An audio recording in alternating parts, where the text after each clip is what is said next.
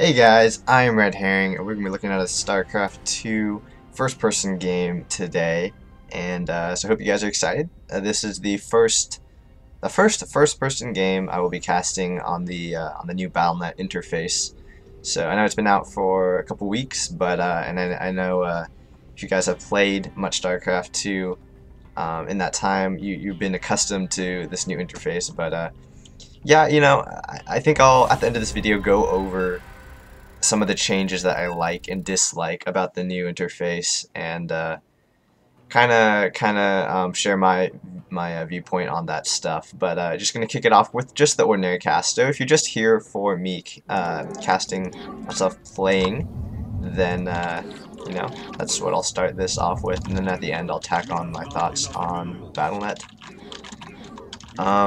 So yeah, it looks like I'll be going again. So let me make sure he is Zerg on the map Cloud Kingdom, and fairly well mannered, just to shoot off the good luck, have fun. So yeah, immediately, I'm sure if you guys play at lowest settings, you notice that it does look a little bit prettier. The shading on the line of sight, it used to be very blocky. Well, not blocky, but very not very artsy in the way it was depicted.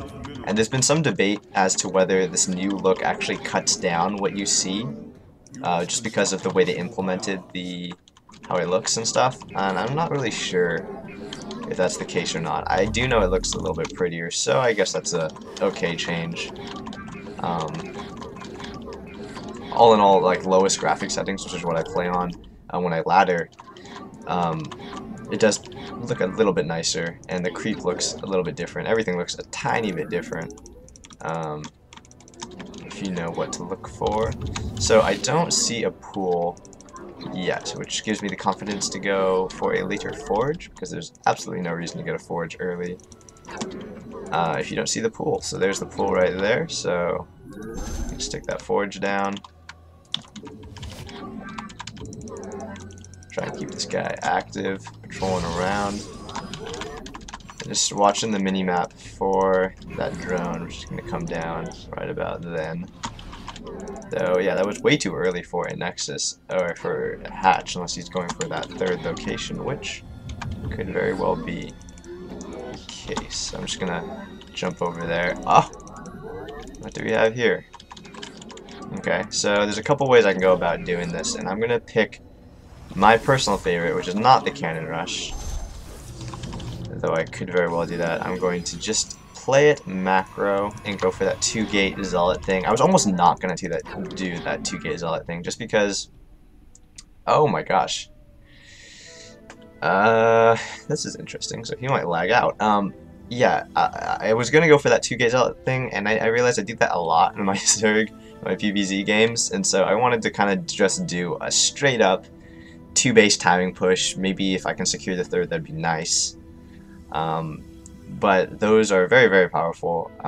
Adding in some Immortals, doing this Robo, like 7-gate, Robo 6-gate. I know Hero does a lot of those. There's a lot of Protoss. It's kind of the trend. Oh, okay, so he didn't like that. That was scared me for a second there.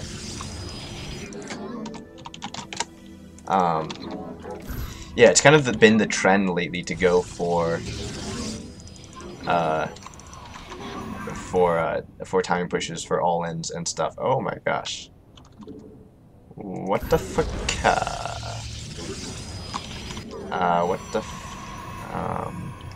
What's the C for? I don't know if that's a typo or not. The F is not even... Well, the F is kind of by the C. In any case, I will be going for a little 2-gate pressure.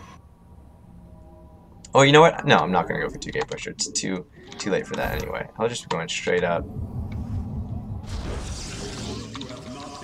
And trying to nail this guy just with a 2-gate, or not 2-gate, with a Robo like 6-gate or Robo 7-gate or something like that. So this is gonna come down to if he, since since Protoss have been doing it a lot lately, it kind of comes down to if he can realize that I'm actually going that build, because I'm sure he's countered it numerous times before. But we'll see. So there goes his Overlord. Oh, there it goes back. Just checking to see if I'm producing anything, I suppose. Or maybe looking for that forge to see if it's upgrading, which it indeed is. So I'm going to scoop my, my Zealot onto that tower. And hopefully crank out the Stalker as soon as possible. There's the Stalker. Actually, he lets the Zergling die. An attentive player will always snap that Zergling back, so it's interesting to see in ladder games whether the player actually is able to save that first Zergling or not, because it tells a lot about how good they are, I feel. If I'm able to kill that Zergling first, ooh, he has a lot of lings for like no reason. I'm here in the shadows. And he's gonna try and save that guy. I really don't want to let him do that, but I feel like he's gonna get away. So just gonna have that Zealot on the tower that unfortunately did get away. Kind of boosting out. +1, so I'll have +1 when I go for my attack. And I'm going up to 3 gas here, but you don't really need more than 3 gas. I tend to go like 3 gas. You'll add a 4th gas later, but you have to get all your gateways down first. Otherwise, there's no point in collecting that much gas. I mean, you're gonna have a lot of sentries if you go for this push anyway, and getting that 4th gas is a little bit excessive, I feel, until later on. Now, something that players sometimes do is they'll actually fake like a Stargate opening by getting the gas where the Overlord can see it. Like getting that gas right there super early on, so it looks like I'm teching like really hard, which is interesting approach, which I did not do in this game. But so going to be getting out a warp prism after my observer, and want to kind of prevent this Overlord from seeing literally everything. We'll see if that actually ends up being the case. So he does see the robo. I don't think he sees those other gates there, but we'll kind of see. I hope he didn't. And then right off the bat, after that warp prism is done, I move out with it and my force here, and then just to feign some pressure. I see him starting to make some roaches here. So he sees it. He sees it right there. Making some more stuff.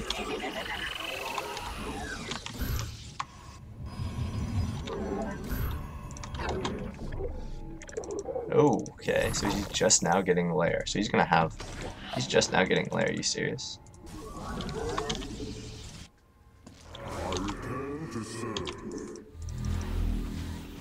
So just doing a little bit of annoyingness, saving the units as I can.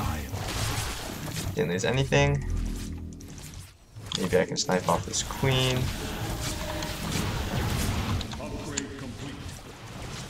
Yeah, we'll get the queen, so that's going to be annoying for him. This is good solid mechanics right here.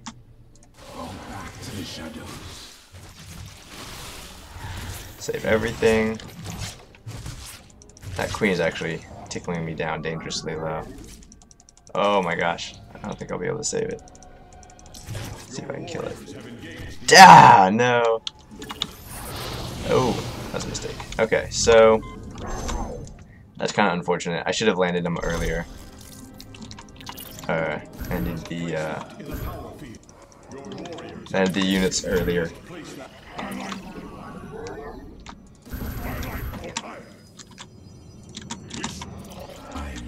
So,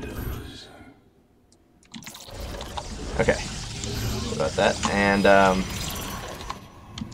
yeah, so now I'm just bulking up on units here, trying to defend my third, because that is obviously one of the very, very key points of PvZs.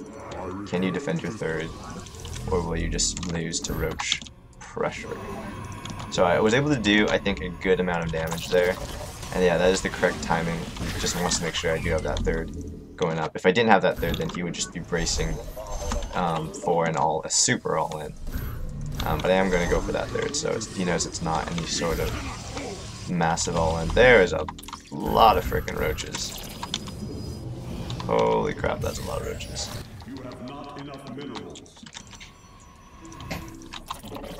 Okay, and here comes the moment of truth.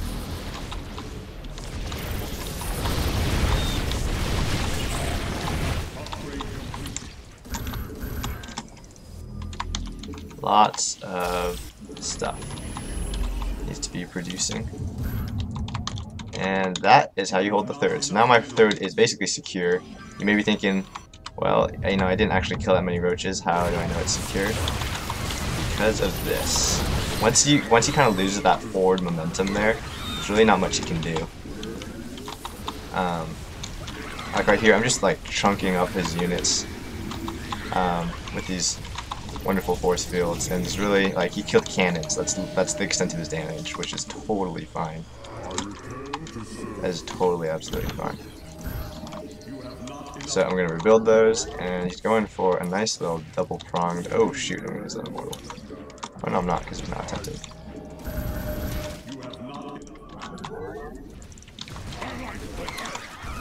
So he's actually not microing his Zerglings to fight my probes. And I'm compartmentalizing his stuff decently, so.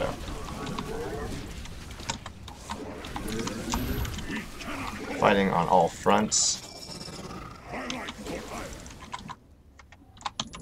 Look at that, that was beautiful. I actually haven't lost too much stuff. Just have to be careful of run-bys here. Wow, he pulled the queen, so that's a mistake. And all his overlords are chilling over there, so I don't know what that's about. All I know is I'm about to kill like every single roach here. Oh, I still ran out of energy, but this is an interesting way. Fast overlords? Is he going for some sort of drop? He's so odd.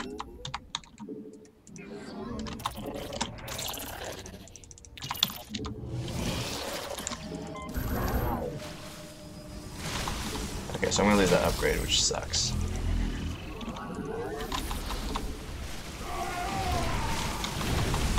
But I'm gonna totally destroy every single roach here. Though he might get the nexus. Oh, he's gonna get that nexus. That's gonna hurt.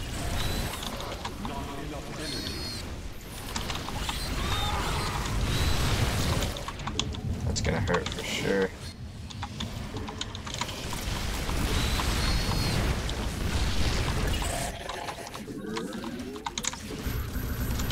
Man, this guy's pressure is really kind of putting a damper on what I'm trying to do here. He's just rallying. Literally just rallying.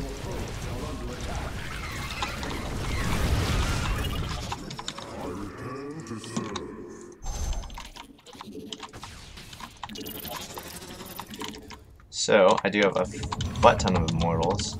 So, a lot of gas. Just making a lot of sentries. Sentry Immortal is a lean, mean composition when fighting roachling-based armies. So because he's been rallying in so much stuff, I know he does not have much of an economy, which is basically the only plus side to this massive amount of aggression that's been displayed here. Now, if he was tricky, he would switch into mutas and just own everything. Because, you know, I've been going such heavy focused anti-roach production. And look at that. It's called timing. It's just gonna own everything. Prevent some of his stuff getting up here.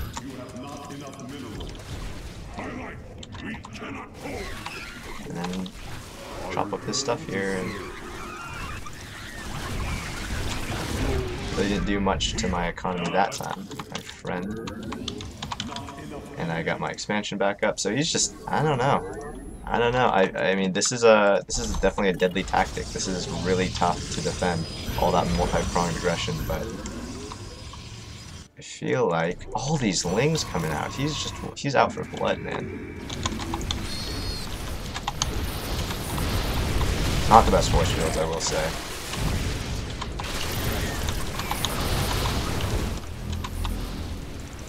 Let's move some of these guys over.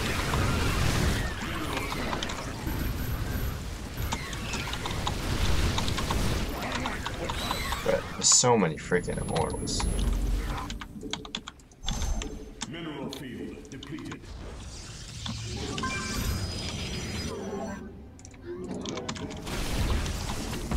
I have a lot of immortals.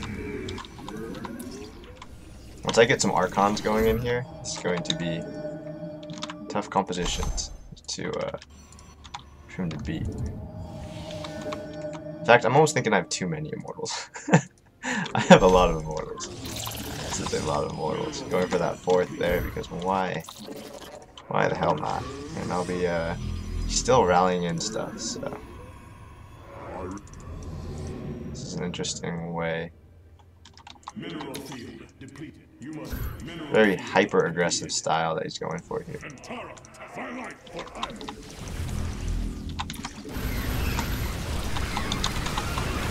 This is called needing lings.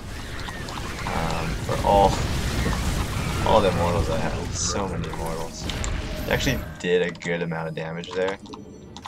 I really want to kill that last infestor. I think I'm gonna get it. Yep, there he goes.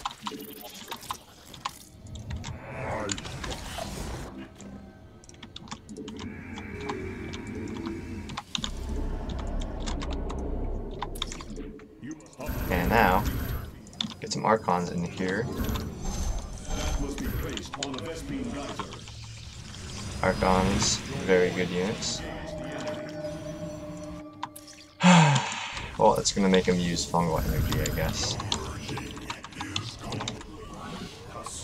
You know what? I'm not sure if I have this game, honestly. This guy's really good. Like, he knows what he's doing.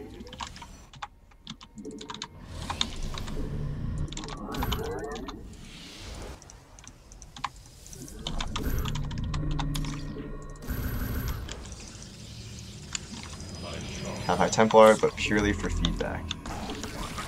Holy crap. I feedback a lot of stuff. But he has lots of lings. I think I'm fine. I think I got this attack down. Oh, he just killed like all my probes. I think I got this. I think I got this. I just owned his whole force. Still have a lot of Archons. What's that? Lane drop. I can deal with that. Maybe.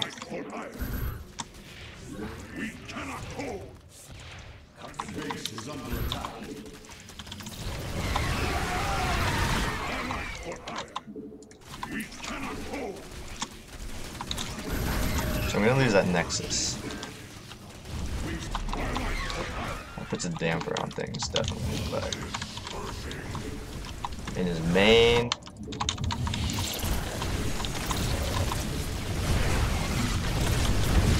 very much like to get up this ramp. Be back to Queens. And no GG, he just leaves. That was quite an epic game, I will say. Sorry, I was talking like an undertone like most of the game. I was actually quite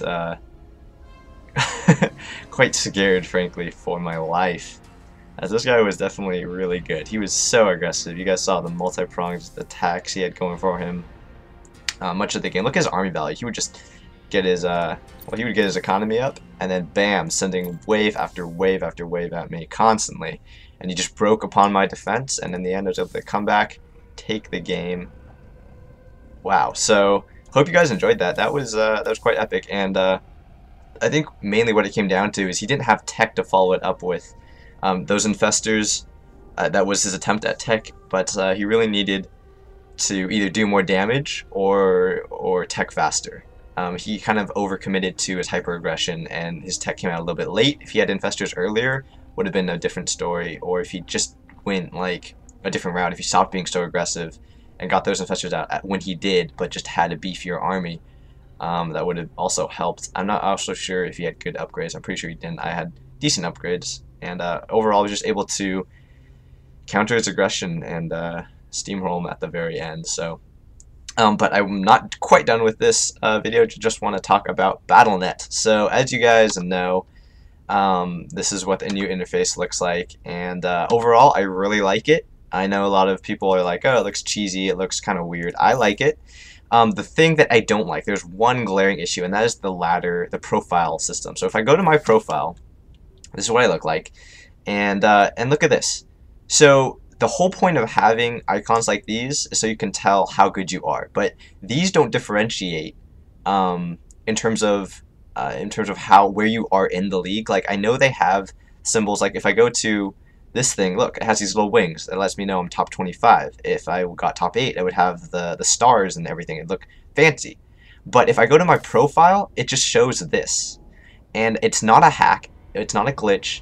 Everyone has this. There's no differentiating between where you are in a division. If you go to someone's profile, you just see master. And even worse is that this shows your highest career finish. So it doesn't even show your current league. So people that don't play like 1v1 ladder in this season will still have their 1v1 master thing here. It's just kind of weird. And that's kind of the biggest complaint that I have here. They need to get those differentiating things in there. In terms of everything else, it's pretty much fine.